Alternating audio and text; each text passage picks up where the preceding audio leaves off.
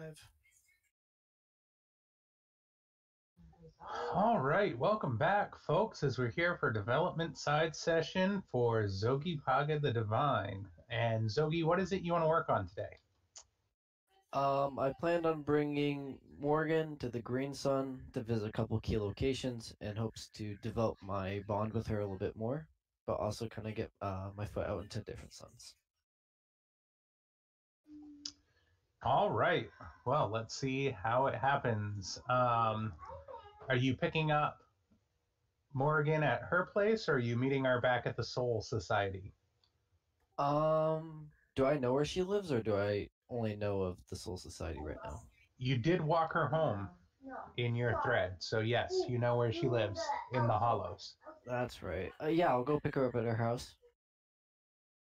All right, let's start off with a Sooth card.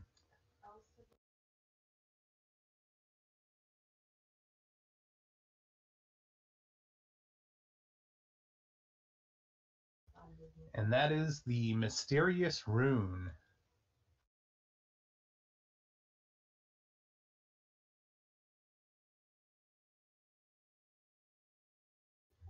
All right, Mysterious Rune has some great artwork on that card. I love that picture. So it's going to be a bonus for red magic and a negative for blue. And that's going to be a part of the member or the family of secrets.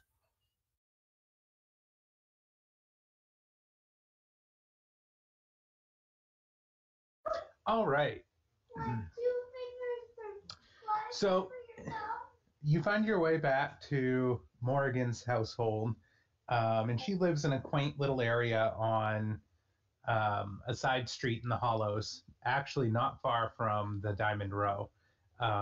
You walk through the neighborhood, and it's kind of quiet and rundown, as the Hollows generally is, until you come to her house, which is a small, laid-back, single-floor-like cottage just tucked away into her neighborhood. And you stroll up, knock on the door, and wait patiently for her to answer what seems like a egregiously long time before the door swings open and there is Morrigan standing before you, dressed all in leather. She's got a leather jacket with a white top underneath and leather pants with leather boots, and she's wearing black gloves, and she just smiles and greets you warmly, ready to head out on this grand adventure of yours. Perfect. Yeah, so I'll compliment her on her looks and kind of direct her towards the way of the sun ships, because we're going to the Green Sun. All right, why don't you go ahead and roll an interaction check? Let's Okay. see how good your compliments are.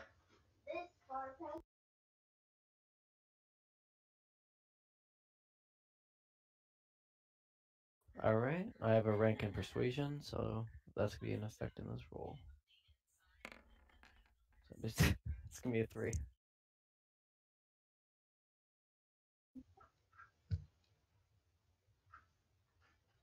Thank you for the compliments, she says, smiling, noting your empty hands as if she were expecting flowers or some other typical date-like trope.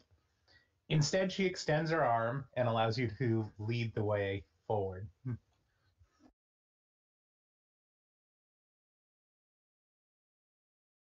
All right.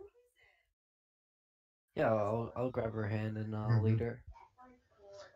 As you stroll out from her neighborhood, you enter the Penny Fair Bazaar, which is basically that rundown shop-like area right as you get to the gates of the Hollows. And despite the time of evening that it is, it's particularly busy with folks running around everywhere and whatnot. The crowds are kind of thronged about, and as you try to hurriedly get through the crowd, an old woman barks at you, and she's wearing a black like faded robe, and she's got old wrinkly skin and yellowed teeth. But she calls out to you and draws your attention and goes, "Oh, great divine one, bless us with your presence."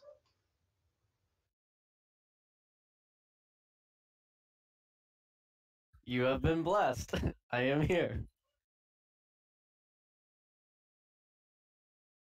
Morgan kind of shifts uncomfortably at the attention that the old woman is drawn, but despite her uncomfort, the old woman continues, coming around from her vendor stall with arms spread wide, and she's like, "Great divine one, freer of the spirits of the host, Zoggipogga the divine, I've been waiting for you to come to my humble shop."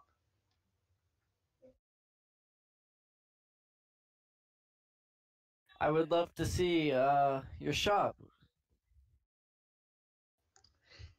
She cackles like maniacally, like, old witch type cackle, and she waves you closer. And you can see on her vendor cart, there's like all of these books, old books just strewn about. They're not even organized like you'd see like for sale. They're just in piles and stacks, like somebody dumped them onto the top of her cart.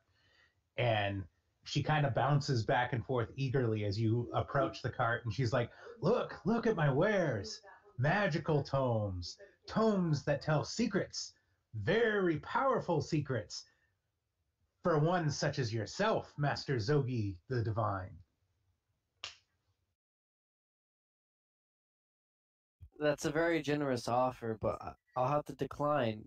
I'm sure there's many other people who are much more in need of knowledge. In need of knowledge. Yes, yes, of course. People are always in need of knowledge, but you are the divine. You are in need of one of these books. I know it. I have divined it this morning. I saw it. You would be here with your lady friend, and you are in desperate need of one of these books. Morrigan kind of snickers in response. Humor me. Which book do I need today? Oh, indeed, a book indeed. Ha! Which book did I see you grab? I cannot remember and I cannot fathom. Why don't you reach into the pile, Zoggi, and if it's destined, you will draw the book that you need. Alright, I'll reach into the pile. I'll kind of like shift around and find the perfect one. You kind of reach in, and as your hand brushes across various different books and whatnot, you get the distinct feeling like there is no magic here, right? These are just old books. And as you're flipping through the different books, you decide you're just going to grab one, right? And you grab a hold of a book and pull it out to appease this old lady. And she smiles fiercely, like jumping up and down and clapping her hands. "Oh, fine selection. Fine selection indeed, Master Zoggi. That book is exactly what you need." Perfect. I think this will come in handy throughout the events, and I will make sure to note that is from here and from you. What is your name? Ugwort, Madam Ugwort, at your service, good divine sir. Thank you, Miss Ugwort. Would you like a blessing? I, Indeed, just having you peruse the wares of my cart will increase my profitability tenfold, I say. Look, everyone here in the crowd. Zoggipogga the Divine has graced my bookshop. Look, he holds a book full of magical secrets, available only here at Ugwarts.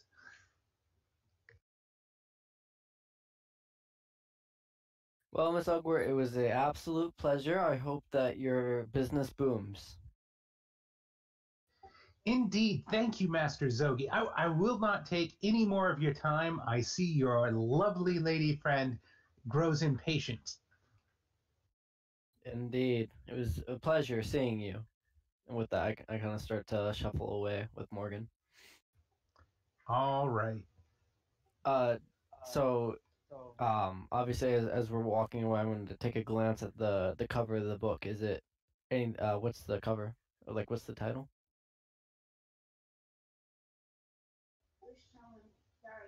The title is Reskim's Rare Meats. I'm just gonna kind of, huh? I'm sure this will come in handy eventually, and just kind of toss in my backpack.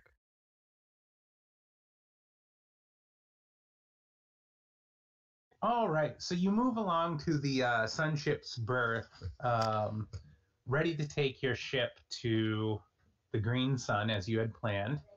Um, and I'm going to go ahead and flip a new Sooth card for your arrival at the sunship berths, and that looks to be the Swan.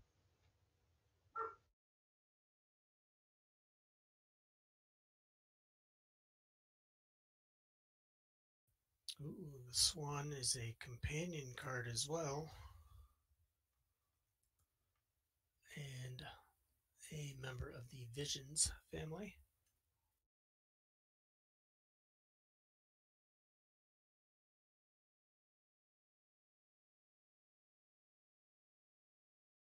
All right. Um, so you guys make it to the sunship berths without any other trouble or um, problems, and you purchase the tickets to ride the sunships to the Green Sun, and eagerly take your seats as the ship is soon departing. Um, and Morgan's just making small talk with you, chatting back and forth about the days, the events, and her rivalries within the Soul Society, and she's just making idle chit chat, passing the time.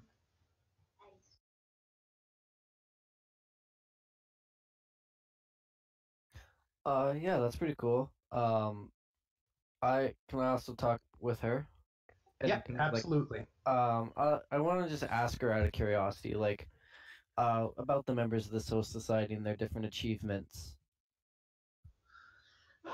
Well, she begins talking about like her face kind of scrunches up in annoyance as she mentions the first person, um, and she says Soifon is my nemesis. She's the first student, and it it would be just the greatest thing if I could surpass her and become first disciple myself.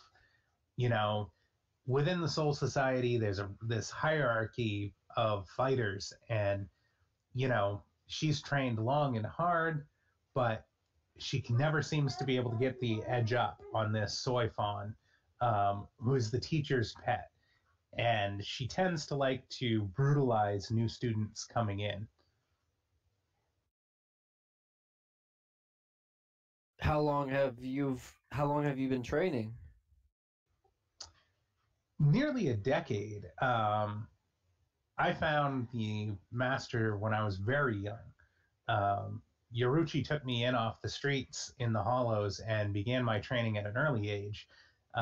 Seeing an apostate like me with no order to fall back on, and my ability to cage an adversary, she saw a latent talent in me and really groomed me into the woman I am today.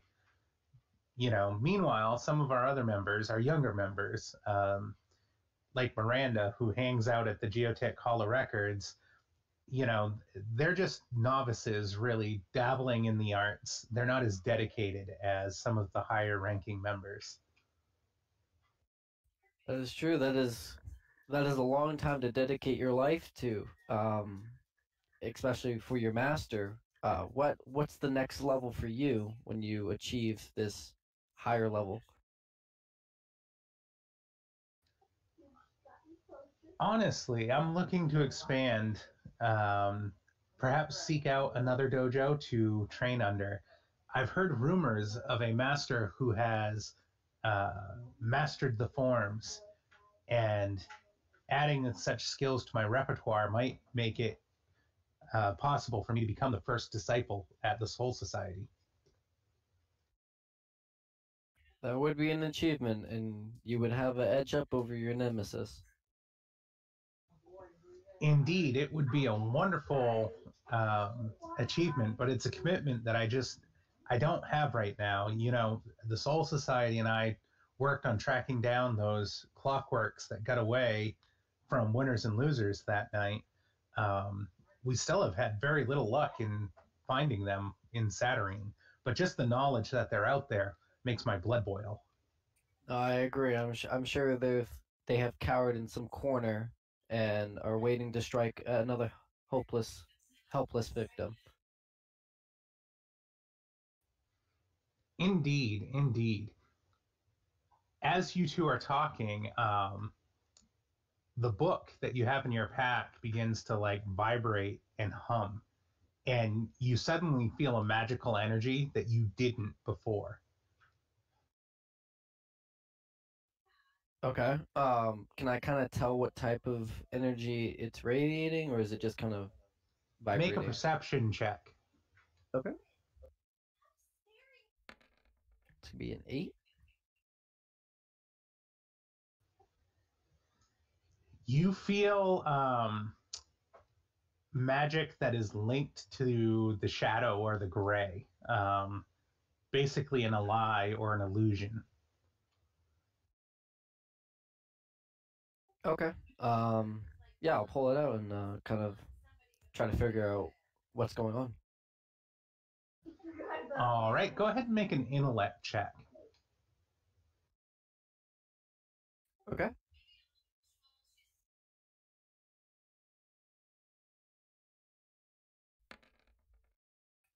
1. You can feel the magic of the gray surrounding this book, but you really can't quite put your finger on what's wrong with this book. And Morrigan kind of leans over on your side, looking over your shoulder, and she's like, "What a crazy old hag of a hoot, huh?" Yes, indeed. I mean, do you really believe that story that you need this stupid book? I'm not sure.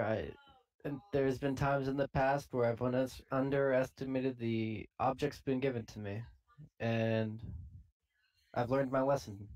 Um, this book is has some type of weird energy to it. I can't quite put my tongue on it, and I was hoping that maybe you could give it a look. Huh. She kind of peers at the book intently and begins casting the apostate ability counterspell.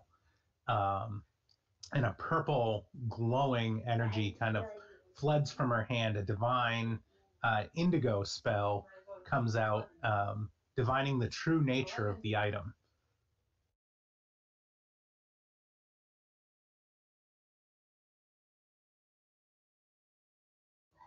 And the item shapeshifts in your hand, and I just dealt you an object of power.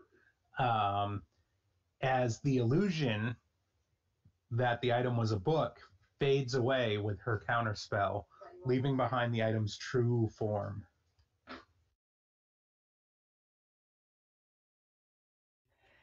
See, Morgan, this is a prime example of why you should always kind of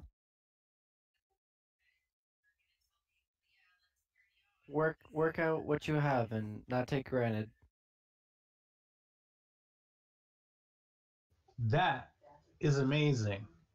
And to think you plucked that from all of those obscure books. What do you think was up with that lady? I uh, I have no idea. Saturn works in mysterious ways. Just as you say that, you can hear the whispers in the background. Um, and you rest assured knowing that your patron has provided for you once again.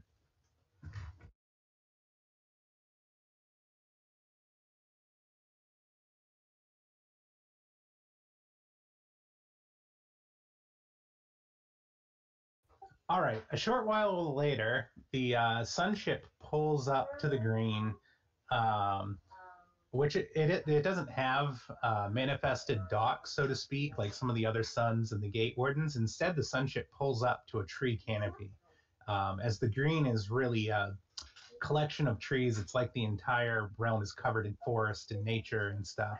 Um, so it pulls up and then lets you off, and Morrigan looks out, and she just is breathless at the beauty of the green sun. Um, and she looks around, admiring the flowers and the fauna and the different nature spirits that come and go. Of course, the gate guardian for the green allows free passage into the green um, at this time. So you're able to pass right into the realm without having to pay a due or anything like that.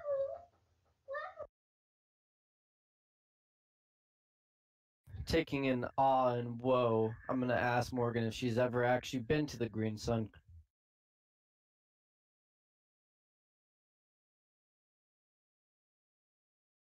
Yes, once or twice before, but I was much younger, and every time I come, I can't believe the beauty of this place. It sure does hold a beauty. It's quite unreal.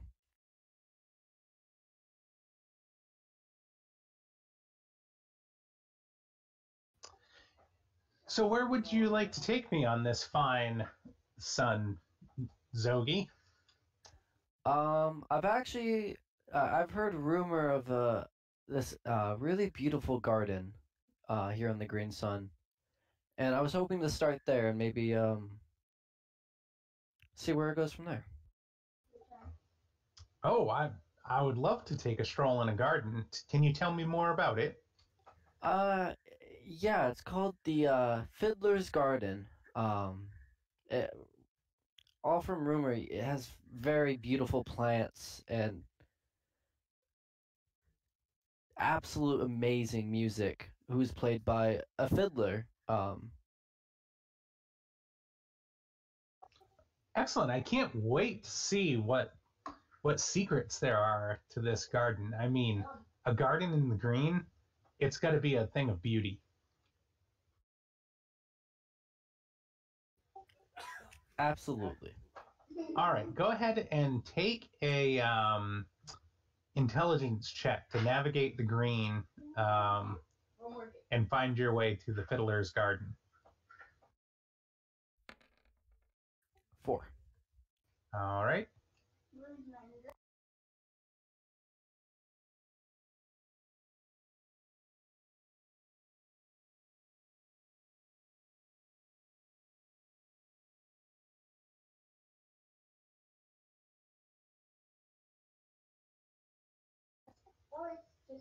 All right.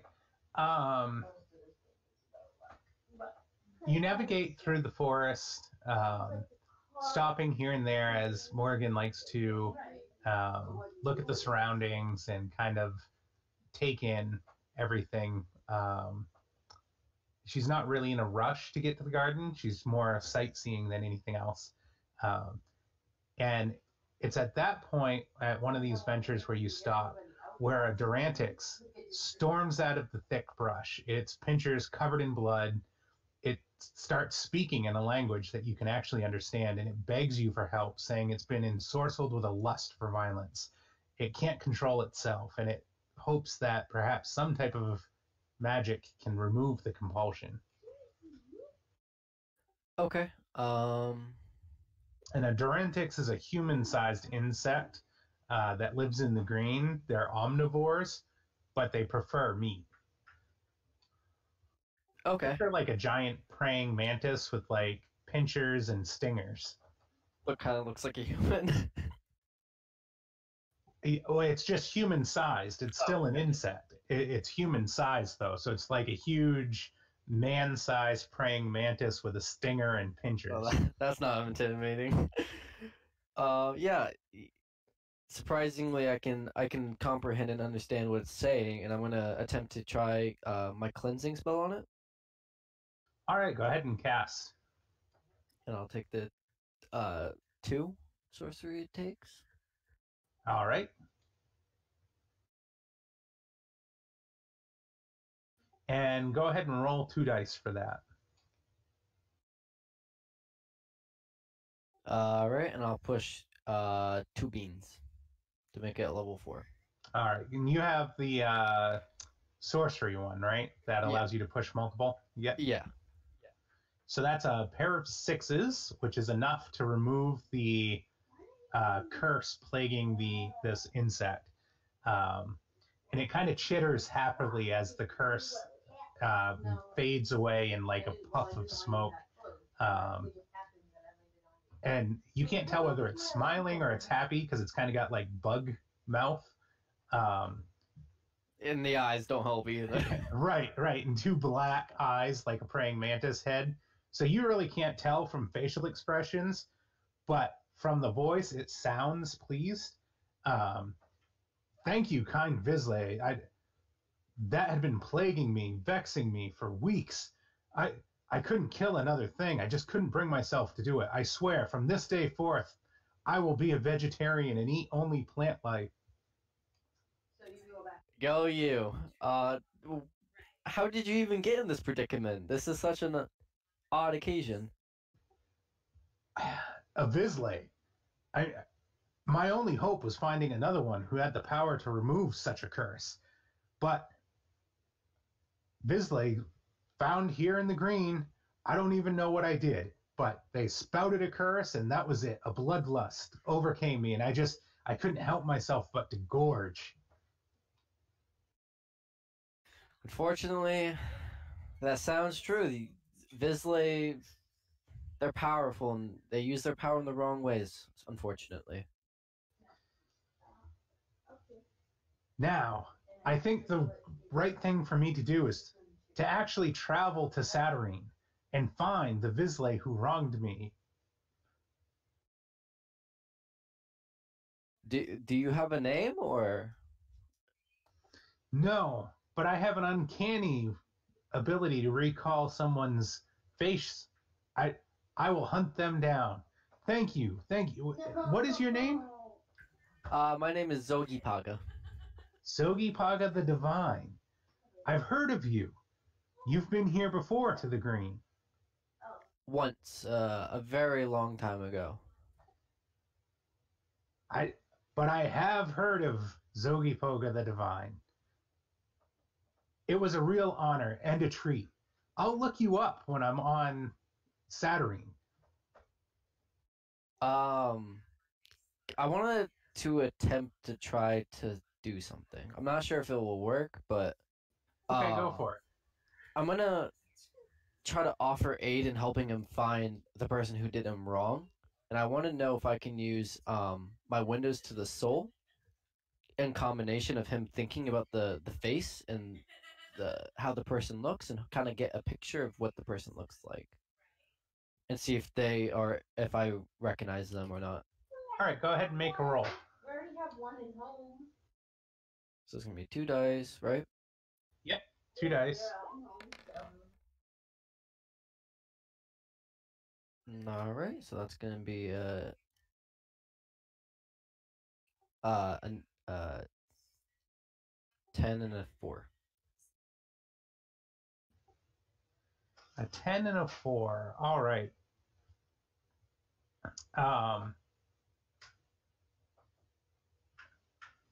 So you recognize the face immediately as Howard Sharp, the 4th degree apostate who hosts the Legion. Somebody that you know quite well. Yikes.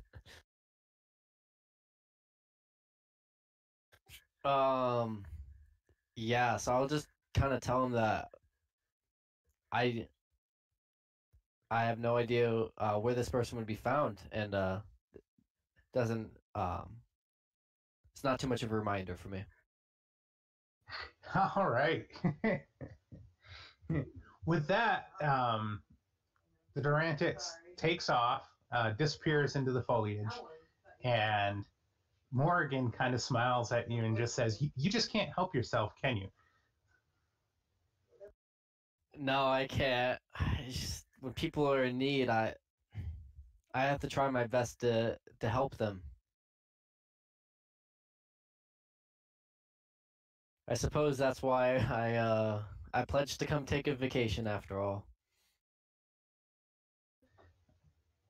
A vacation, huh? A romantic getaway to a garden is what Zoggipogga considers to be a fitting vacation from helping people. And yet here you are. You're still helping everybody you come across.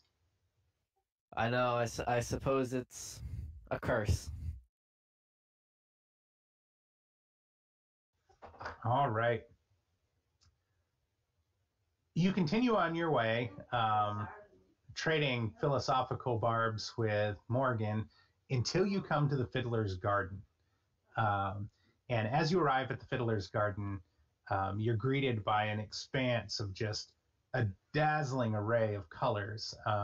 There's different plants and flowers, there's vegetables, there's all types of growths that you've never even seen before. There's these giant mushrooms that come out of the ground and burst into multicolored mushroom caps.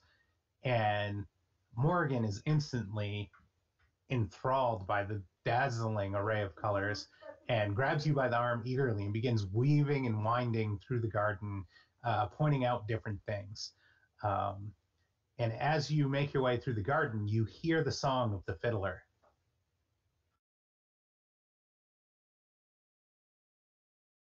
Yeah, so I'm waving and taking awe as I she's obviously taken on. This place is very different than Saturnine. It's very intriguing, and the sound of the fiddler's music just kind of even adds another level of just joy because he plays very beautiful music. And I'm gonna take a minute and just kind of listen to the music he plays. As you stay and listen to the music, you hear the music getting closer, and from a short ways down the path, from behind a mushroom, the fiddler appears, playing his song. He looks up and smiles, and says, "Ah, welcome, visitors to the garden. How odd and unique for such a day. What brings you here?" Just we just came to visit what the Green Sun has to offer, and I've heard very high of your garden. "Oh, yes, many come seeking the herbs of my garden. Many, many. However, you're not permitted to take anything from the garden unless you give me your secret name."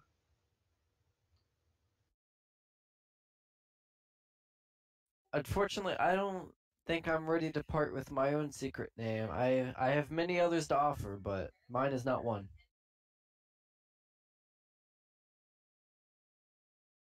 "And what about the fair lass who seems so enchanted by the beauty of the garden? Surely she'd like a gift."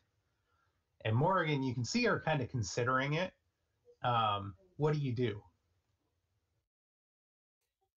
Yeah, I'll kind of stick by what I said, not offering my soul or a secret name, and hopefully she doesn't have to feel obligated to. I'll offer the fiddler if he'd be willing to take a more powerful secret name, of uh a red sun guardian, not guardian, a red sun, one of the red sun's uh bounty hunters. Ooh, that is interesting. And how perchance did you come by such valuable information? I I just have a way of secrets, I suppose. Ha, ha, and so do I.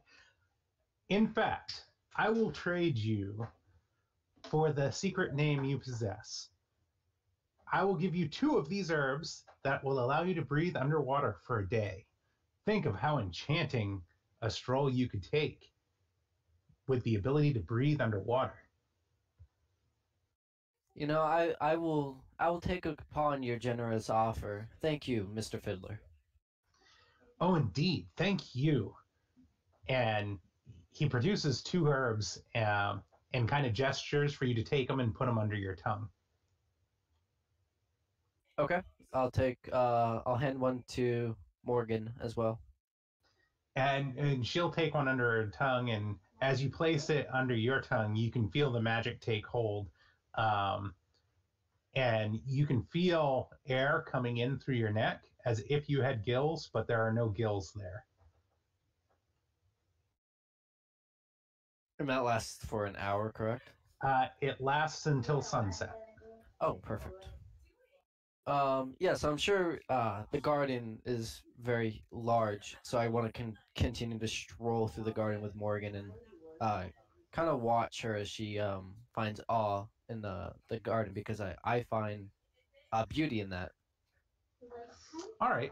The fiddler doesn't like take off entirely. He always stays within eyeshot to make sure that you're not taking anything from the garden or anything like that.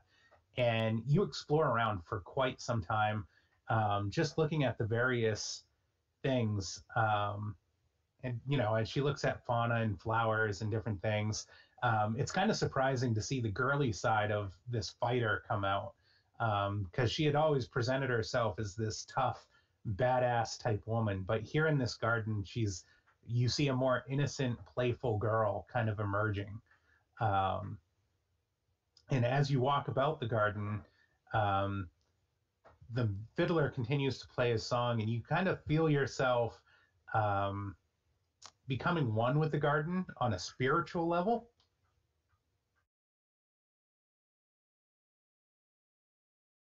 Awesome. Looking around, is there an audience? Is there other people here kind of strolling as well as we are, or is it just kind of us? No, it's just kind of you at the moment. And as I said, you begin feeling a connection to the garden and something deeper kind of resonating inside of you. Why don't you go ahead and take a perception check? 8. Wait, does the card give any bonuses? I don't believe so. Let's see. The No. current card is the Harvesting Spider. So you just want to compare the family. So the family on that card is, I believe that's Mysteries. Okay. I would not get a bonus off that, so it's just gonna be a flat 8.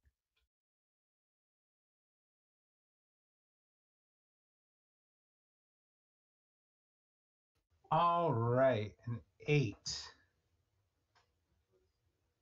Hold on one second while I look it up here.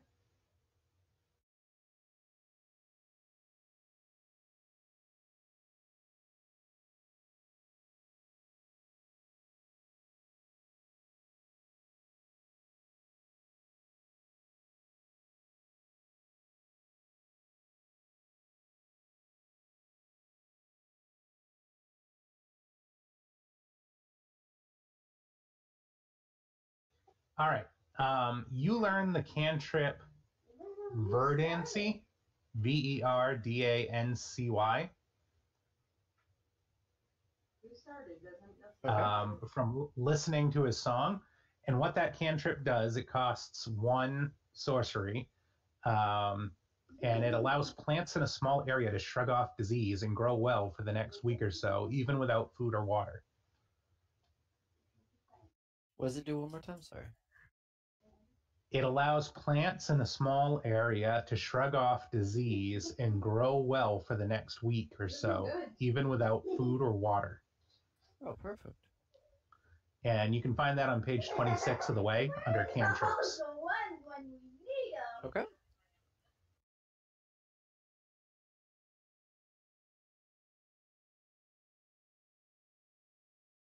And actually, I'm wrong. They cost nothing to use a cantrip. They require an action to activate, but they have no sorcery cost. Okay. Awesome. Yeah, that's pretty awesome. All right. And again, that's because as you became one with the garden and you heard the fiddler's tune, that cantrip kind of fell into your brain, so to speak. Pretty sweet.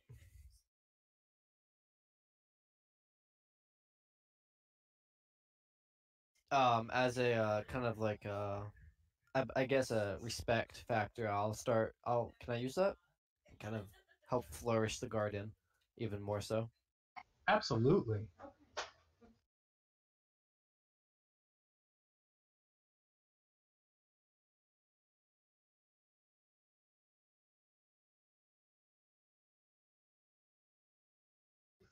All right. So Morgan is impressed with your ability as you let loose this cantrip that you just seemingly picked up out of nowhere, and the garden responds favorably to it. And she kind of lets loose a girlish giggle at what you're able to do, and she just kind of swoons a little bit. And again, you're seeing a side of her that didn't even know existed. This tough woman is just melting before your eyes into more of a normal girl, if you will. And as you guys finish strolling through the garden, you emerge on the other side, and there, slightly in the distance, you can see a lake down below, a pristine, crystalline lake. And you recognize it as the Lake of Lost Tongues. Perfect. I'll kind of start. I'll just kind of grab Morgan's hand and just kind of start running towards the lake.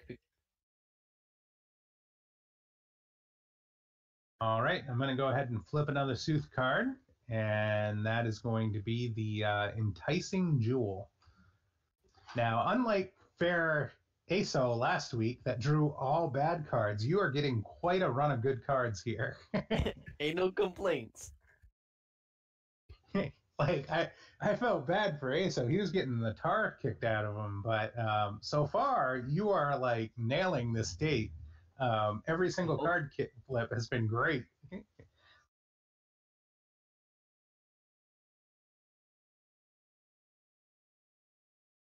All right, as you run down towards the water with Morrigan by your side, she kind of veers a little bit and heads straight towards the water, ignoring the populace of people that are living around the lake. She begins veering directly towards the water, and she peels her leather jacket off and sends it flying behind her, and dives right into the lake. Oh, geez. Yeah, I'm wearing a fashionable suit, so I'm gonna kind of take off the jacket, the suit jacket, take off the little collar that I have, and kind of just take off my shirt and just dive in after. Take off my shoes, obviously. Much to your surprise, she doesn't return to the surface.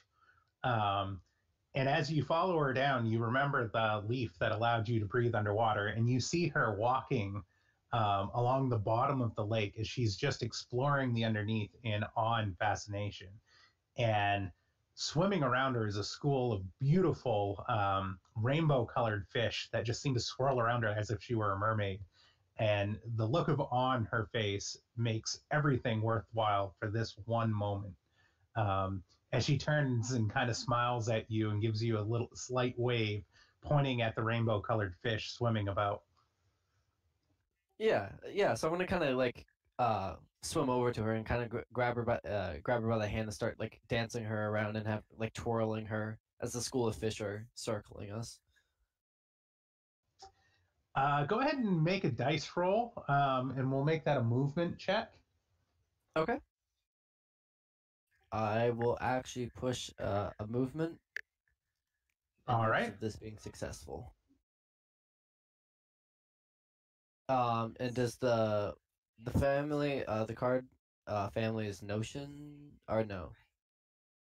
Yeah, I gain a bonus off that. So is it gonna be a +1? It is a +1. So that will be a +2 on my roll. 2. You kind of struggle in the water a little bit, be performing less gracefully than you would have liked. But it draws a laugh from her, and she seems genuinely amused and taken back by your attempts. And as you two are playing under the water, a creature kind of emerges from the shadowy depths and swims in your direction, and you realize that you are staring at a genuine green sun mermaid, who is not a mermaid like you would picture. She's definitely got human features to her, but she's all fish, but absolutely beautiful. And she swims up and stays like 5 feet away from you, like eyeing you curiously, as if to say, "What are you doing in my home?"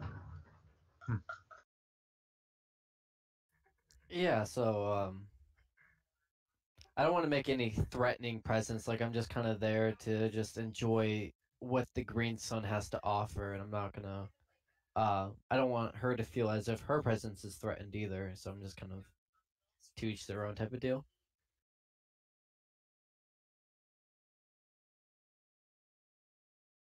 Go ahead and make an interaction check.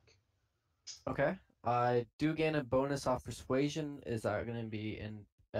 Yeah, because you're trying to persuade her that you really don't mean her any harm here in what you're doing. So I'll give Okay. it to you. So that will be a. I will also push a rank of interaction, making that a total of a +3. Sounds like a deal. And you're counting the positive card, right? Yes. Okay. Ooh, you nailed that 11. one. uh, so the mermaid, like Green Sun Mermaid, smiles at both of you, and um, she waves for you to follow her and beckons for you to descend deeper under the lake, waving her arm behind her, um, again, beckoning for you to follow after her. Okay. Morrigan kind of has an excited look on her face, and she looks at you like, "Should we?" Kind of. So I'm assuming I kind of vision it as like a big lake, and in the bottom there's kind of like a crack or a ravine that goes down deeper. Is that correct here? Or... Yeah, that's accurate. Um, from here, can I see? Does it get like noticeably darker, or? Yes, it does get noticeably darker the deeper you go. Like you can no longer see the green light of the green sun above you, Mhm. and it is getting noticeably darker. Okay, yeah, I'll cast my wings. Not in the sense of movement, but in the sense of just lighting the area. So that's gonna be 4. All right, go Just ahead to and spend cast. your 4 sorcery.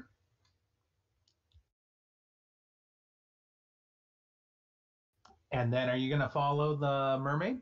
Yeah, I'll take her by the hand and take Morgan by the hand and kind of lead her downwards. All right.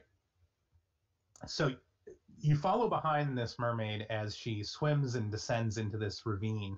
Um, and the deeper you go, the colder the water starts getting. But um, curiosity drives you forward. And as you get to the bottom of this ravine under the lake, you come to a spot that is filled with like these oversized clamshells.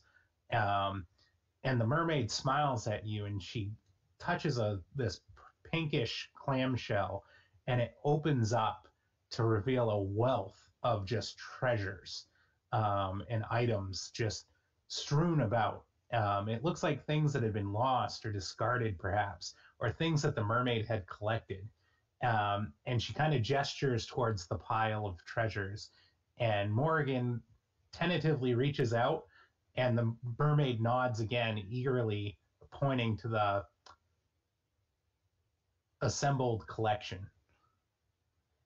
Okay. How dense is the collection? Would you say there's like a lot of stuff here, or can I kind of tell what's in there? Oh, there is a lot of stuff. It is a pile of stuff that she has dragged here from all over the lake. Um, and, some of it looks like junk, but some of it is definitely like shiny and glittering. There's gold, there's some pearls. And you'd really have to take a test to see if you find something particular in there. Yeah. So Zoggi will take upon the offer and look for something in the best interest for Morgan. So I'm kind of looking for a nice necklace or something that would appeal for her. If obviously I can't find anything, then I'm just willing to take whatever. All right, go ahead and make a roll. Okay. And What that's type of going to roll? be perception. Okay. That's gonna be a +1 because of the card. It's gonna be a 4.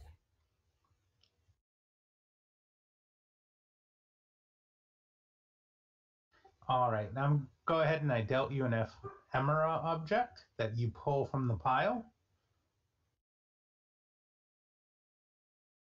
Okay.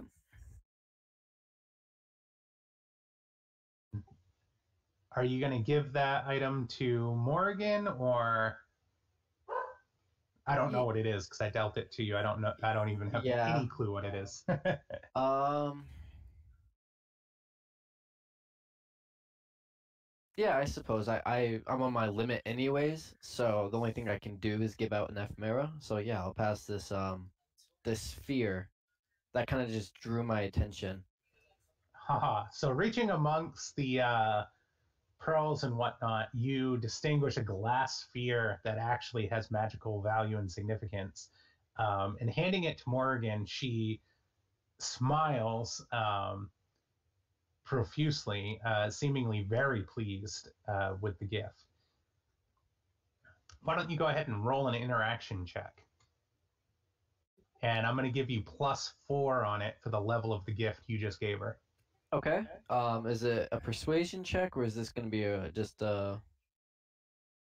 Nope, just raw interaction. Okay. Um, so that's gonna be a +6 because also the card family. I'm gonna roll it. Or +5, sorry. Yep, +5. Um, That's going to be an 8. yep. All right. Um, so Morrigan seems to be overcome with joy at the gift, and she kind of slips it away um, into her pocket, and she grabs you by the ears and pulls you close and gives you a kiss on the lips, and kind of blushes bashfully and swims off up out of the ravine. He shoots, he scores.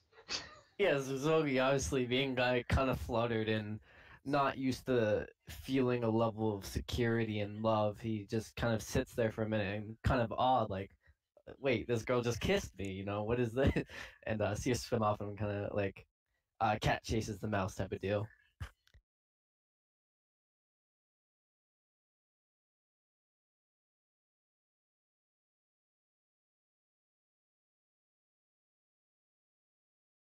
All right, I'm going to go ahead and do another card flip.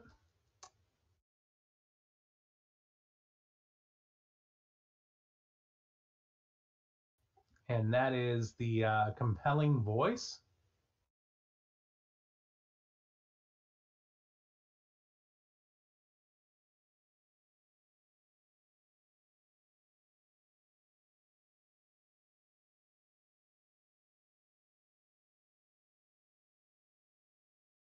All right, interesting. Um, so you follow her up and out of the ravine, and she swim at this point all the way back to the surface, and has emerged to the beach.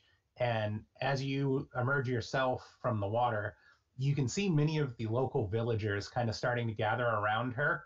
None of them have voices and they're not speaking, but they're all trying to get her attention. And you can tell that the handful of villagers here are completely fascinated by Morrigan, um, as she kind of pads her way up out of the water and onto the shore. Looking around, can I kind of judge what they're gesturing? Because I'm sure they're using a lot of hand movement and nonverbal communication. Oh, yes. They're all trying to get her attention individually. So they're making like waving motions, and some of them are smiling, and um, they're obviously interested in the beautiful woman who has just walked out of the water.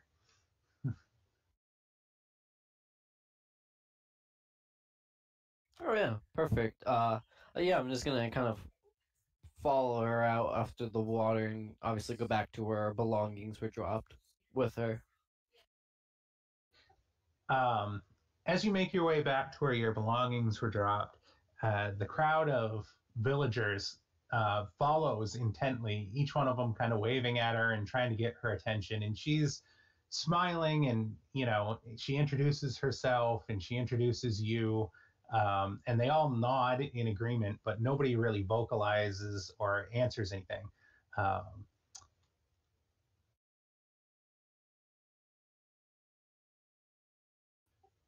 and you return to your pile of stuff, and she retrieves her jacket. um, she looks at you and she's like, "What an interesting group of people." And indeed, the Green Sun has offered so much already. This is so compelling to find out more. You know, the mermaid down there was absolutely stunning and very generous to us.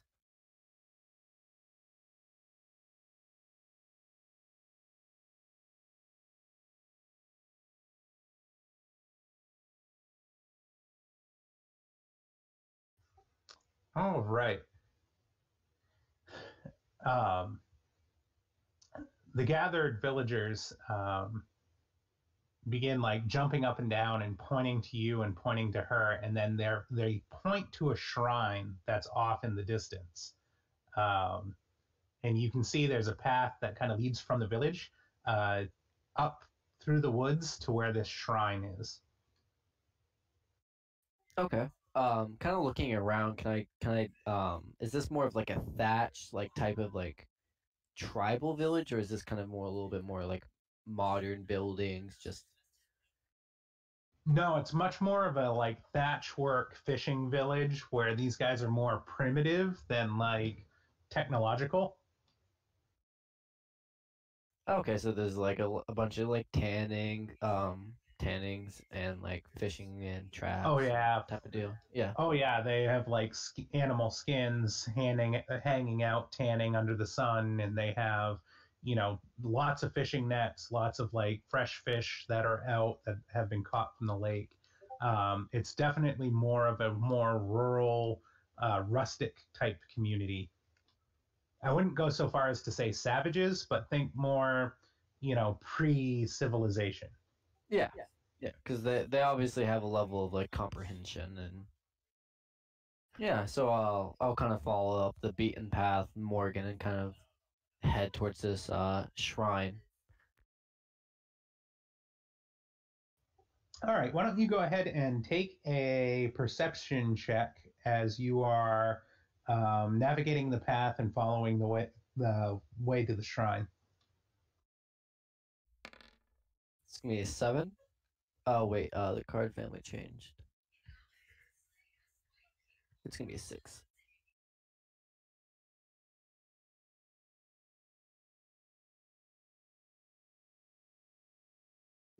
All right. So you make your way to the shrine without issue, navigating the path. It's well marked, and you can see that it's well traveled. Like the villagers from the fishing village come up and forth, up and down this trail all the time. So you're able to see it's easily marked despite the rampant growth of the green. The villagers take excellent care to keep this path clear. And as you approach the shrine in the background, you begin to see familiar elements to this shrine. And the closer you get, you can see these large black panther like um, statues leading up to the shrine. What is this familiar to?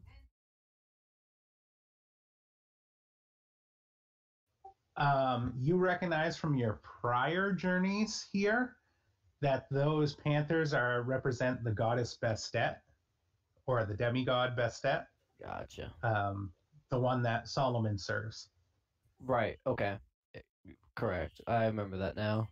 Yeah. So kind of this is all kind of cool, and I kind of keep going up with the tribe. You know, kind of taking an awe and woe of the very intricate work on the panthers, um, and the other uh greenery around.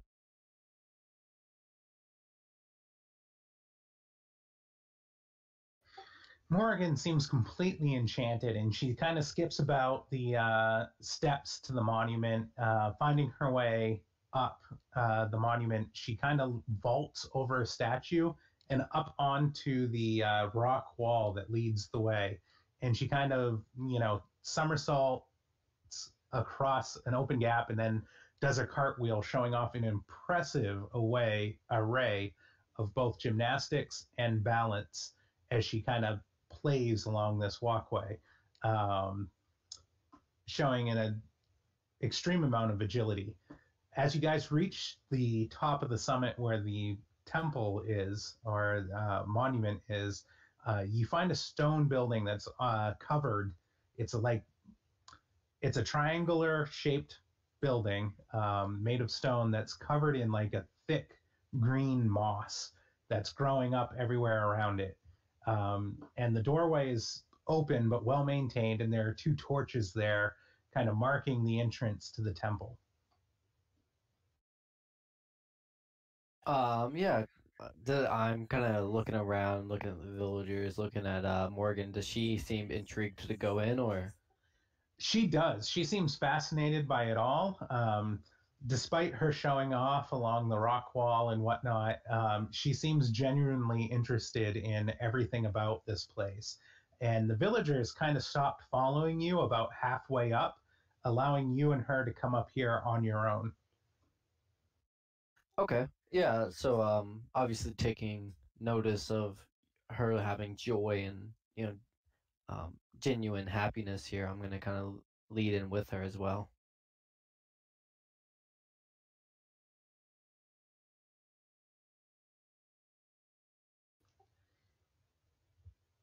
All right. Um,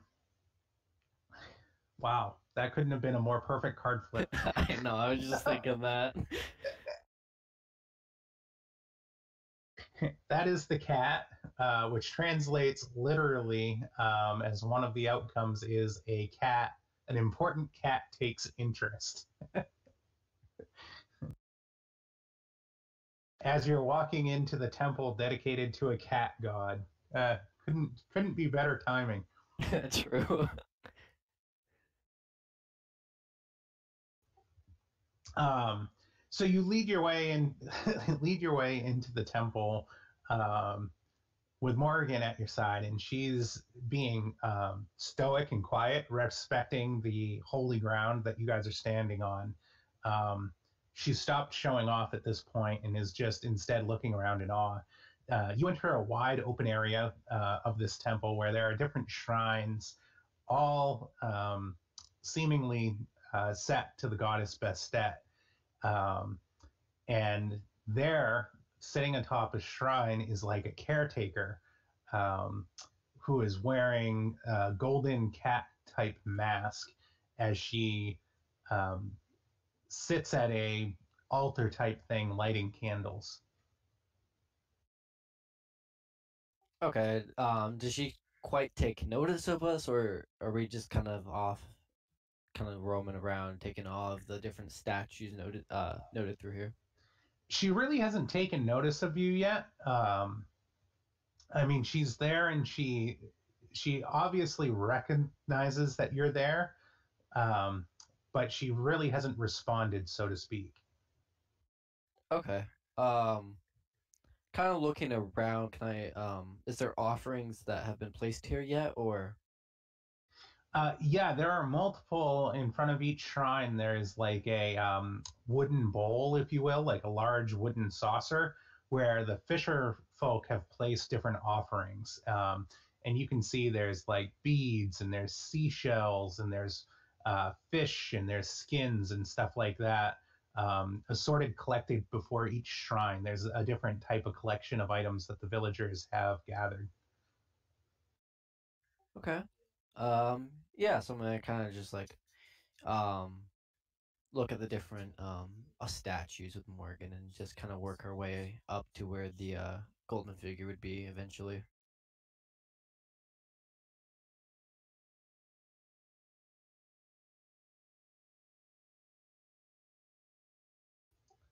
All right, give me just 1 second here.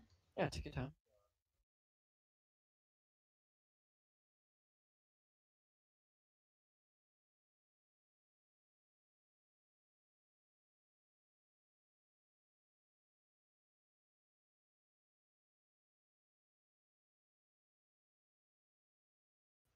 Okay. As you approach, the woman behind the desk kind of looks up, and you can see two panthers under the altar kind of come out from the side and look at you, and they have these green, emerald green eyes. And she looks up, and she's a dark skinned woman, again, with a gold cat mask over her face. She smiles and kind of nods at you stoically. Okay. Yeah, I'll just kind of nod back, kind of looking at her. Does she have the same look as the other tribal members at the base, or does she kind of have her own appearance and Oh no, take? she has her own appearance. And I'm going to pop that up to you now. She is definitely not one of the tribe, if you will. She appears to be a priestess of some sort. Okay. Um, yeah, so I mean, we've kind of taken a look at all the statues that are here to offer, right? Yep, you've looked around at the various statues, which all seem to be feline in nature. I mean, obviously, this is dedicated to a cat goddess. Mm-hmm. So I mean, we're kind of at the end towards her. You said she had a desk, right? Yeah, she has like an altar type desk that she's sitting behind. She was obviously working on something, but you can't quite make out what that is. The two panthers that come out from underneath the desk don't seem aggressive. Rather, they seem majestic. Um, they don't seem to be growling or snarling at you. They just seem to be eyeing you curiously. Yeah. Okay. So I'll kind of get like I'm pretty much at the desk at this point. I'd assume, and I'll kind of just like announce to her that this place is absolutely stunning, and the the artwork and the statues here are beautiful.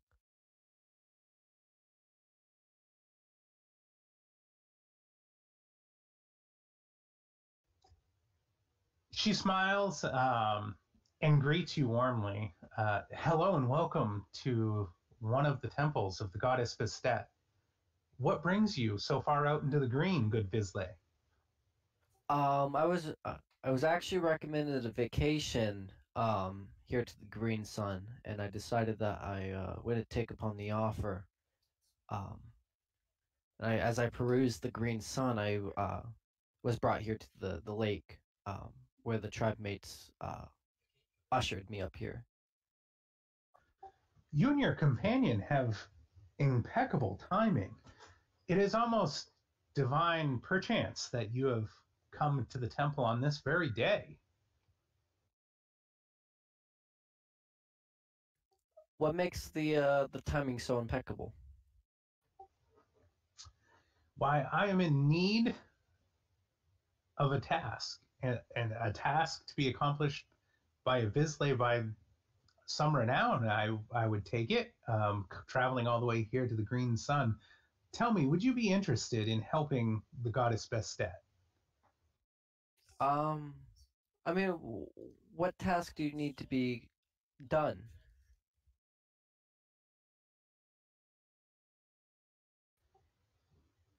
There's a creature from the green that I need returned.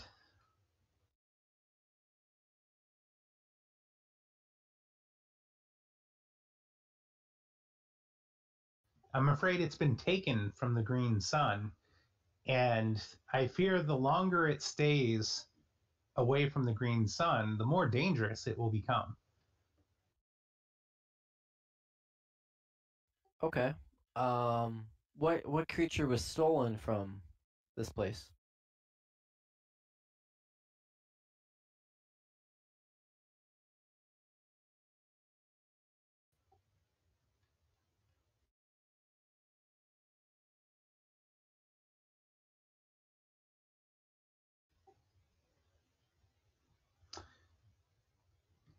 Well, they're known as a virtuous lover. This particular one is a female named Ivy. Uh, yes, I unfortunately do know of Ivy. Fortuitous indeed. You must convince Ivy to return to the Green Sun, where she belongs. I'm gonna kind of look over at Morgan and kind of see if her interest is piqued through this, because after all, we did pledge to just come here and relax and have a vacation. Uh, Morrigan cannot contain her curiosity anymore, and she asks immediately, "What do you mean she could become more dangerous?"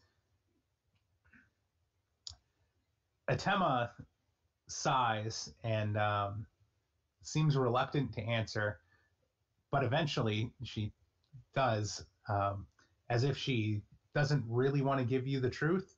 Uh, but she knows that in order to get you to engage in her quest, that she has to be upfront. Um, so she puts her hand on one of the Panther's head and she says, "Well, unfortunately, Ivy was sealed away in a maze because she tends to be jealous, compulsive, and vindictive. She'll be fine as long as she feels loved, but the moment she doesn't feel loved anymore, she'll turn vicious. Her plants, her ivy blossoms will grow and it'll smother anything that she feels has wronged her. And the longer she stays away from the green sun, the more likely she is to replicate."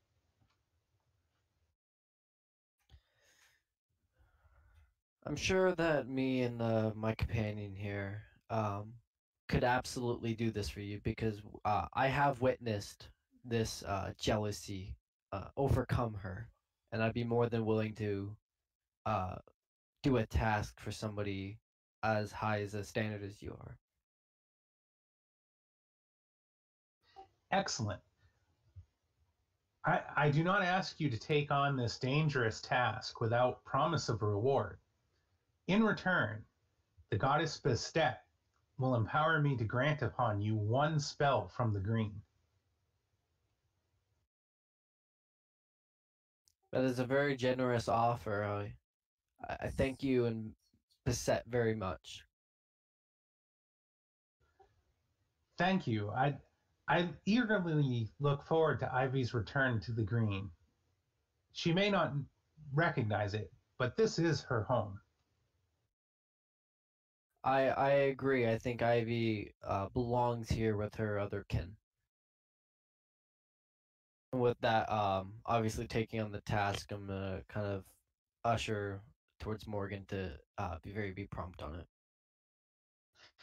Morrigan agrees and nods, and um, not knowing what else to say, she kind of starts backing away from the altar. Um, and the cats go back to laying down beneath the um, altar as you guys kind of back away.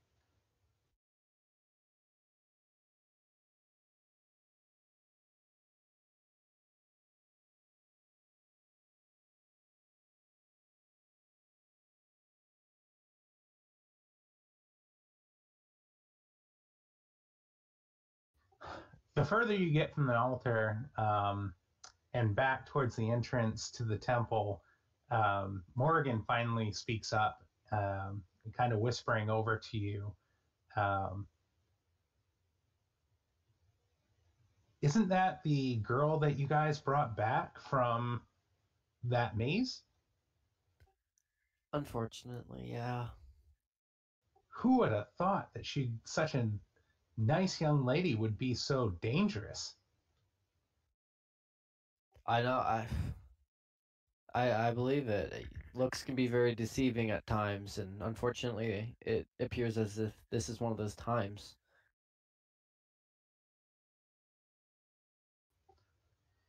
Well, maybe it's best for us to find her and convince her to come home. I agree. I know exactly where she should be at least. Um, a good friend of mine is letting her stay at her house, so I mean that's a start for us, I suppose. Indeed. But as dangerous as she could be, I didn't get the feeling like we had to leave right away. So you're hoping to stay for a little bit longer? I thought we could at least enjoy the stroll back to the sunships. I agree. I think we could take one last glance around the lake and take a pleasure walk on our way back to the sunships. I think it was a very great idea.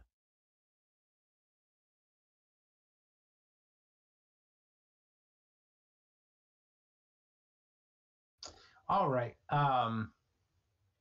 As you head back through the woods, you stop here and there, finding different things that draw her attention. And again, she's looking at flowers and fauna.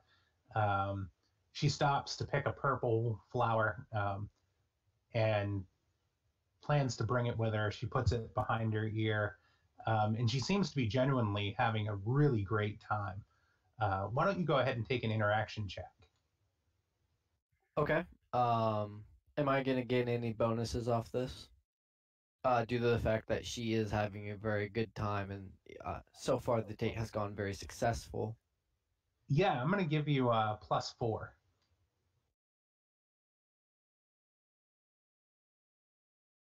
Okay. And it looks like the card. Wait, where are we at for cards? You're back at the beginning. I just drew the misunderstood beast. Okay. That has a plus on green. I don't know if that would also take an effect here or not. Only if it was a green spell. Okay. I didn't know if because we were on the green sun if it would like um help in this situation. But I will be more than happy to take the +4. That's gonna be an 8. All right, you passed again. So, she's just completely enthralled. You can tell that she has had a wonderful time as you guys head back. And she kind of enwraps her arm with yours, and she's pointing out different birds and different little creatures and whatnot. And as you guys turn a corner, um, she points to like a mushroom cap that's a deep, deep, dark purple on top. Um, and she just picks out the color and she says, "That shade of purple, it just catches my eye." And as soon as she says that and points at it, the mushroom cap rises, revealing a creature beneath it. And you recognize the creature as a Lycosymphilium. It's a mushroom that cares not for the desires or wiles of humans or really any other things. It has a singular job on the green sun, and that is to continue the cycle of life, namely through destruction. And this mushroom creature looks at you and begins charging instantly. Okay. Um Obviously taking a protective nature over Morgan, I'm gonna kinda like usher her kind of step forward and draw my sword in hopes to stop this creature from doing damage to her. All right. The creature comes in and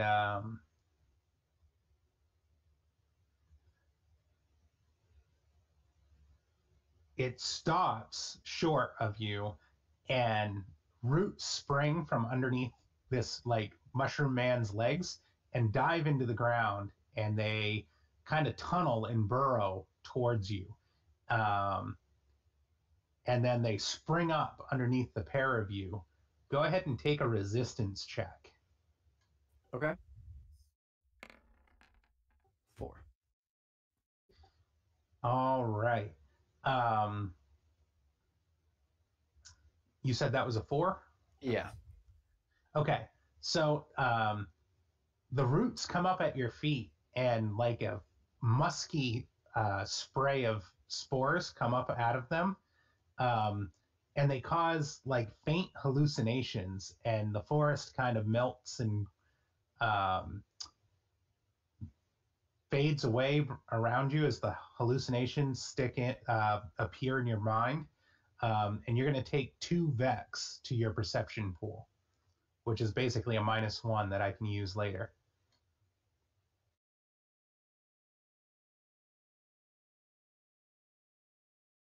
Okay.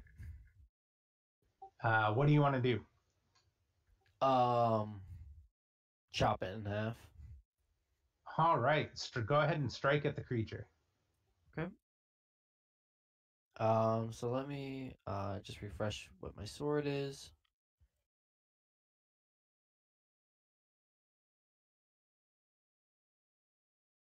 Alright, so this is going to be a level 3 sword with a damage of 4.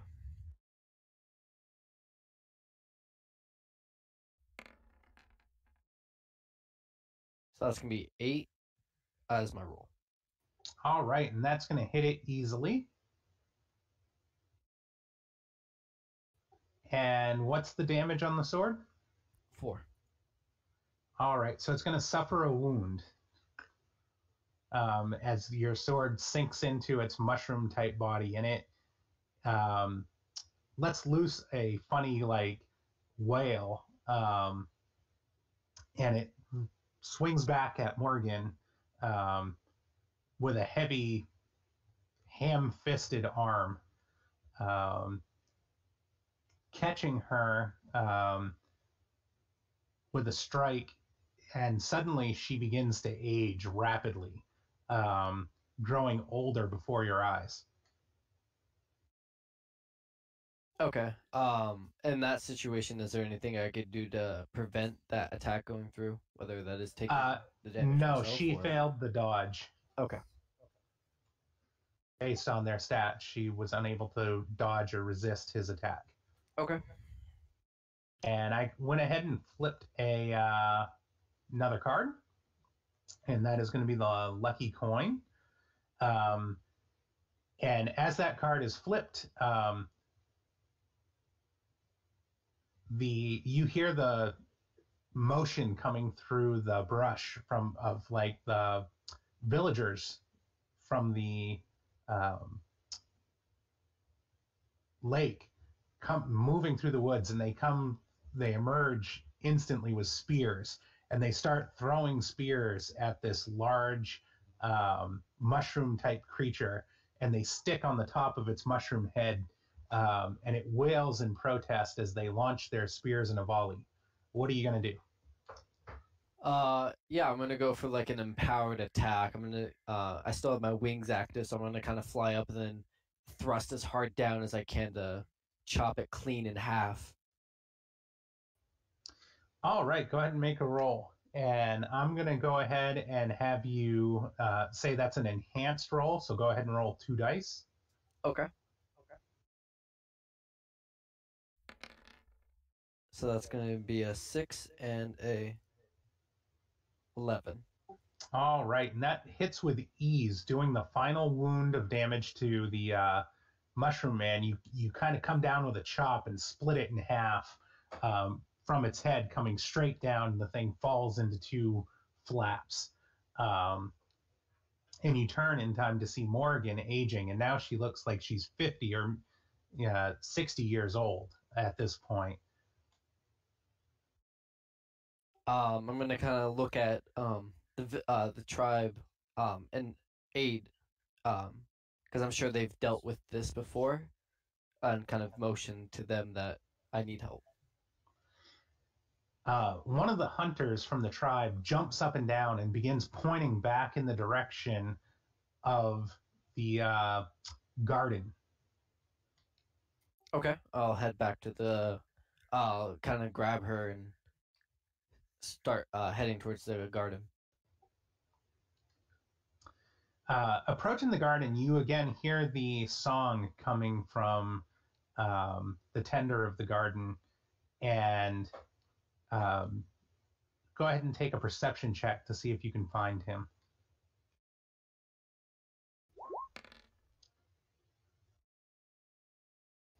0. Hold on, I need a card flip.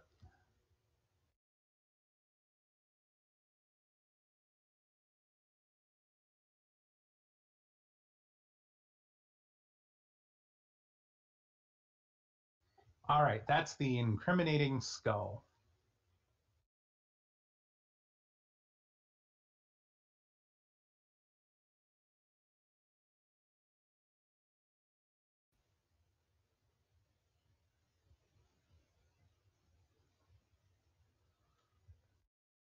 All right. So you're unable to tell where the music's coming from as you run with Morrigan behind you, and she's starting to slow, and you're getting really, really concerned.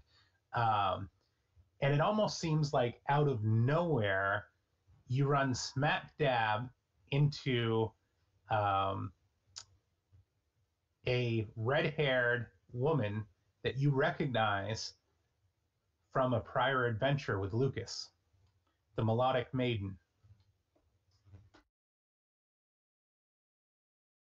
Hello, Miss. I need your help. I'm a friend of Lucas. You know, you remember the whole. You helped me once, and now I help you, but I need your help again. But I need your help. If you could please be so kind. Go ahead and make a interaction check. Okay. Is this a persuasion check or is this just a basic Absolutely. interaction? Okay. Yep. So that'll be a +1, and checking on the card family. It is not my family, so it's just gonna be a +1, and I will push a bean of interaction. All right, go ahead and roll. 3. All right, the melodic maiden kind of doesn't really respond to you, so to speak, with words. But she looks on Morrigan and she has a very sad face. And then she reaches down into the garden and she produces a flower and hands it to you and gestures to Morrigan. Okay. At this point, is Morgan will she be fine to take it her own? Like if I just hand it to her? Yes, yes. Okay, yeah, I'm just gonna kind of hand it over to her and kind of pray that the melodic is here to help us. All right, she puts it in her mouth, and this particular herb allows a person to age backwards for a period of time. And you immediately begin to see her growing younger again, and can only be grateful to the melodic maiden for the help. And she begins singing her song once more, and turns to walk away. And as she's singing her song and walking away, you begin to hear the fiddler's song coming from the opposite direction. And the fiddler walks into the path, looks at you, and with a scowl says, "You've taken from the garden." We did not take from the garden. Uh, the red-haired woman did.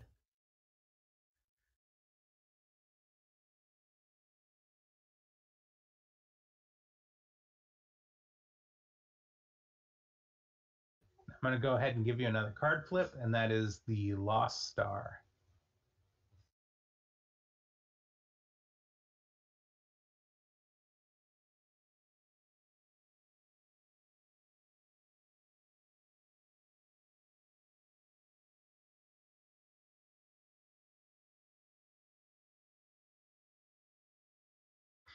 All right. He looks at you and he looks at her, and he yells to her that she needs to stop taking stuff from his garden and tend her own.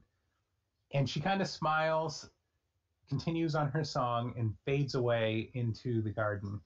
And he looks back at you and yells, "I'll not forget this. You did take from the garden.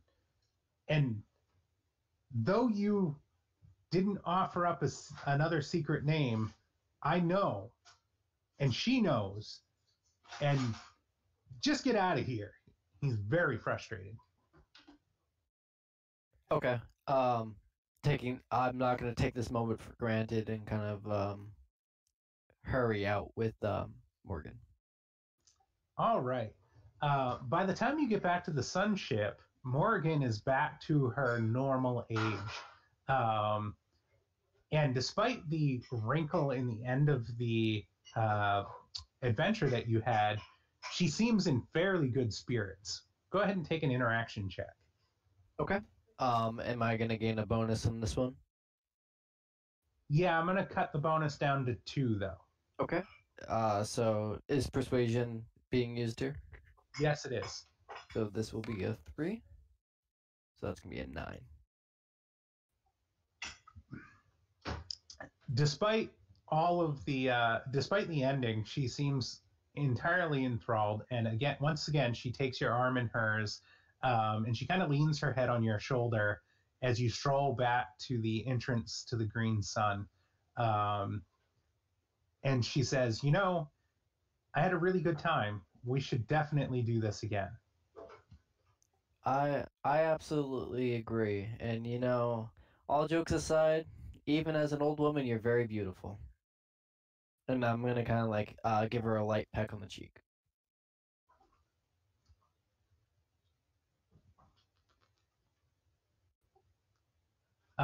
So as you return to the berth where the sunship is, um, once again you are greeted um, by different people boarding and leaving the sunship, entering the Green Sun.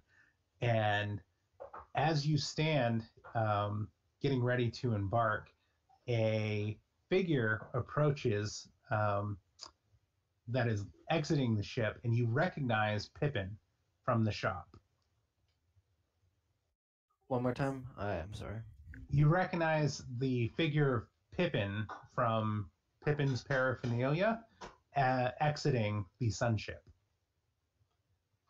Pippin, it's very nice to see you. Zoggi, it has been a while since you've been to the shop, and who is your lovely friend? This is Miss Morgan. And I kind of introduce Morgan to Pippin. Oh, Morgan, you should come by the shop. Pippin's Paraphernalia. We never have what you're looking for, only what you need. Morrigan smiles and assures her that she'll take the time to visit the shop. And Pippin turns back to you and kind of looks at you quizzically and says, "What brings you back to the Green Sun, Zoggi?" Vacation. A nice place to take vacation. The natural fresh air, the beauty of the place. Why, tell me, Morgan, is that your flower you picked?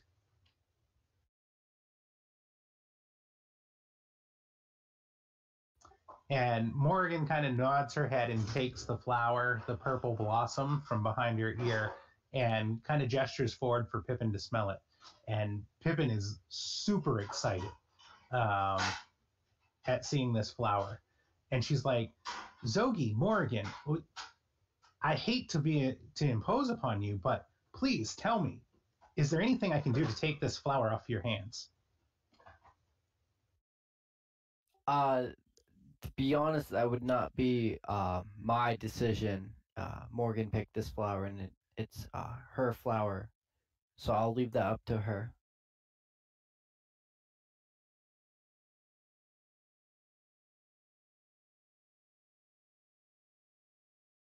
All right. Morgan kind of looks at you and she's like, "Well, really, it was Zoggi's idea to bring me here, and it's just a flower. I mean, while it's beautiful, I really don't have a need for it. It'll just wither and die if you really want it." And Pippin smiles intently, smelling the blossom once more, and she's like, "This flower is very, very valuable to me. I need this flower for a medicine that I'm working on for Solomon. I will trade you something very valuable for it if you are willing to give it to me." Morgan kind of shrugs and looks at you, Zoggi, and says, "I don't know. What do you think?" I think Pippin has very good intentions, and she's always willing to help people in need. And I think it would be our turn to give her the help that she needs.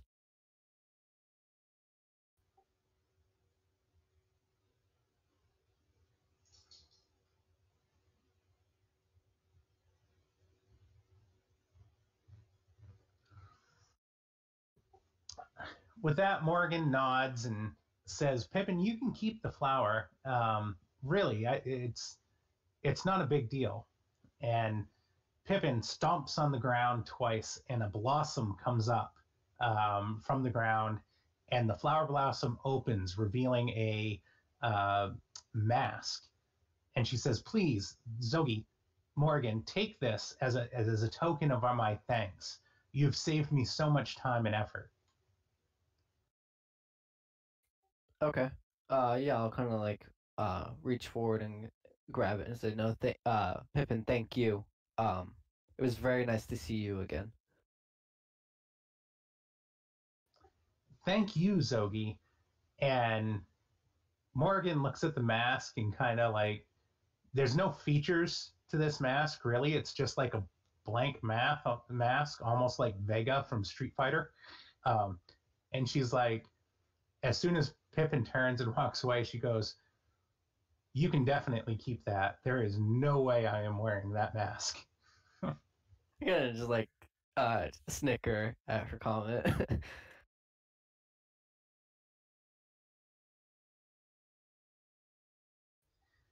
And you look at the mask, seeing what it is, and immediately recognize um, that it is a valuable object.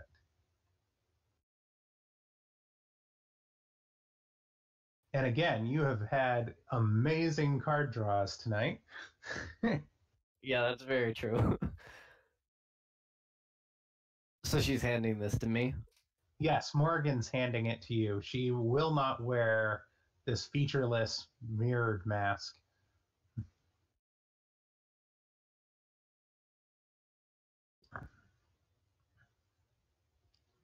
And with that, you're going to take the sunship back to the actuality and enjoy a peaceful ride back to Saturn. Okay. I'll take this moment and kind of I'll just kind of lean over and I'll just thank Morgan. Make one more interaction check. Okay. What's the bonuses on this one gonna be? I'm going to go straight up, just plain interaction plus your persuasion. 6. All right. And do you get anything from the card for the Lost Star? No. Okay. Um, so Morgan smiles as you thank her for the evening, and as she kind of says, I have to thank you, Zoggi, because I did not think I was going to have such a good time tonight based on our last date at Winners and Losers. And really, you really came through on this. I've got to say, I'm really impressed. I had a really good time tonight. Morgan, the honor is mine. Since my return to the actuality, I haven't felt a moment of true tranquility and peaceness. Due to the fact that everybody wants to kill me, so it's very refreshing. Being surrounded with somebody who just fills me with joy and somehow always leaves me breathless. Oh, look at him going, being smooth. All right. She asks if you'd be willing to walk her home as the sunship arrives back in Saturn. Absolutely. All right, we're going to go with one more card flip.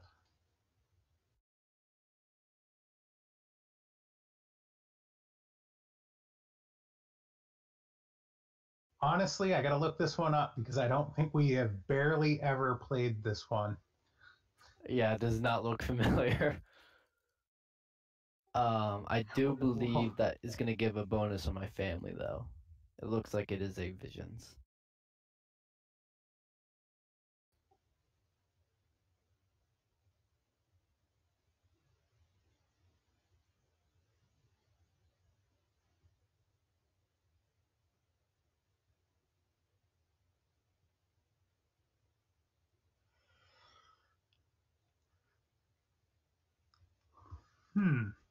That is interesting.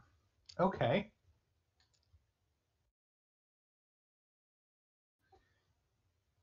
All right. So you walk back to the Hollows, and as you two are strolling back through the Hollows, there seems to be a ruckus. And even though it's a late hour, people seem to be really up in arms. And you're hearing lots of things being said and whatnot, um, and you're just it piques your curiosity. And as you walk down the street and you get close to our home, there's a crowd of young gentlemen on the street, um, and they seem to be arguing back and forth about something. And you can tell they're very excited, but you can't quite make out what it is that's causing all this excitement. Okay. Are they like directly in our path of travel?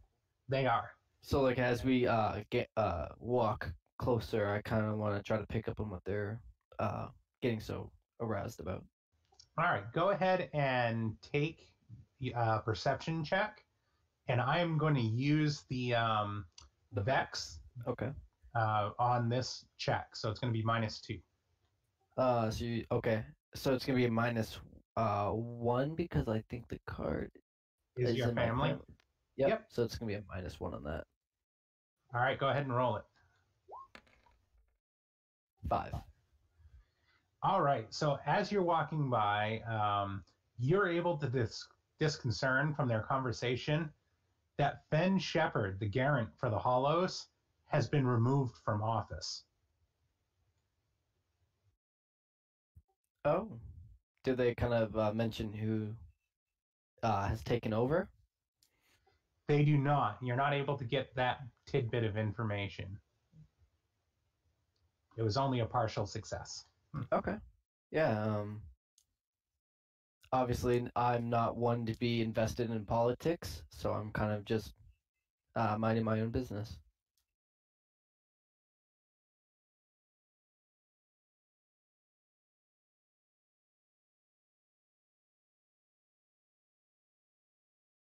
All right. So at last, you finally make your way back to her house, and she kind of sighs as you guys walk up the path to her door and turns on you and again thanks you and saying, Zoggi, you know, I had a really great time. I would love to do this again. Absolutely. You know what? Next time you name the date, and I will be there. I would love to see your interests and what you find exciting. All right. So I just flipped the crowded tomb, which is funny because that card effect is something comes to an end as you end your date. True. So you had a great run of cards tonight, and she smiles back at you and she says, "You know, Zoggi, I would really like to go see the city on the hill in the blue sun. Um, with all the demons and the clockworks that we've been fighting and whatnot, I think it'd be great just to spend some time in the City of Angels and get some perspective." uh, the blue sun or the silver sun? The Silver Sun, the city on the hill, is the Yep, we've City been of there. Angels. I just thought I heard you say blue sun. That's all. Sorry, nope, Silver Sun. Yeah. So Zoe's gonna take interest in that. Exclaiming to her that I was there last week, 2 weeks ago actually, and it's a very beautiful place, and I would love to take a tour there with her again. It's a date, she says, and she leans forward to give you another kiss goodnight, um, and then pulls back, kind of blushing a little bit. She turns and goes into her house, leaving you standing in front of her house, just flabbergasted. True. All right, for the side session, I am also going to award you the next step in your date quest here. Okay. Which, let me take a peek at that.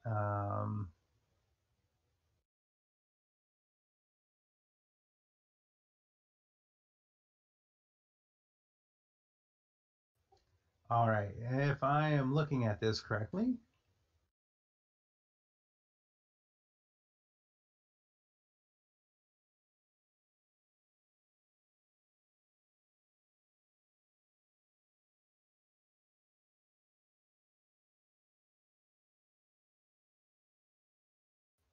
All right, so you already got the courtship one last. No, you got the opening last time. You're on courtship, Okay. which can be multiple steps.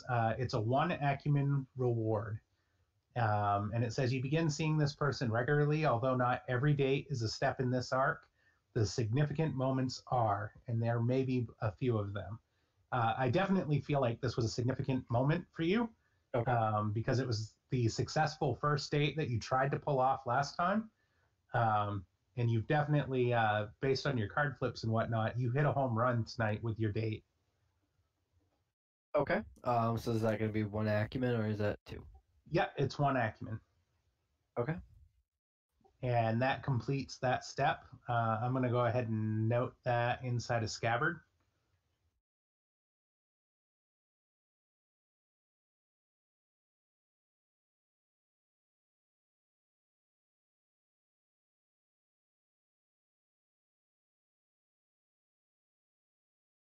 And what do you think? Is there anything else you want to wrap up here as a post-development wrap-up?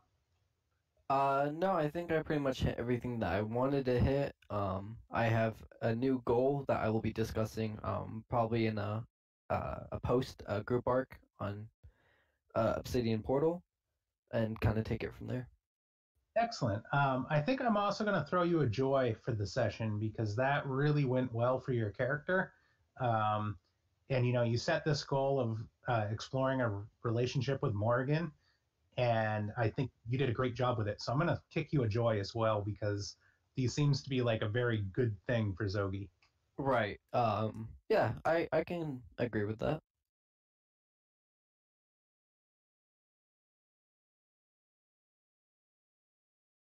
All right. Kind Is of. there? I Oh, just go want to ahead. add one more last note. For the session, just kind of as like a little last touch. Kind of. Does she have any like plants in her windowsills? Like Yeah, she has two planters in her front windowsills that have flowers in them. Yeah, so I'll just use my cantrip and kind of give them a last burst of life as kind of like a goodbye. Very nice touch. Very nice touch.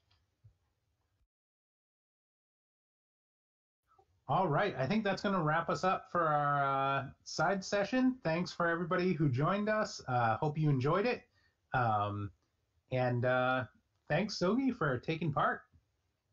Absolutely. Thank you for jamming tonight.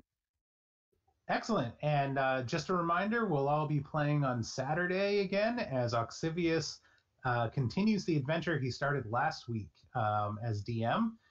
So feel free to tune in and check us out at 4 o'clock on Saturday. Anything you want to add, Oxivius? No, I think you guys did a really great job tonight. So congrats to Zoggi for finally having a girlfriend that's not trying to kill him or be overly fanatic. And then you did a great job running. Thanks, X. All right. We'll see everybody on Saturday. All right. Bye, guys. Bye.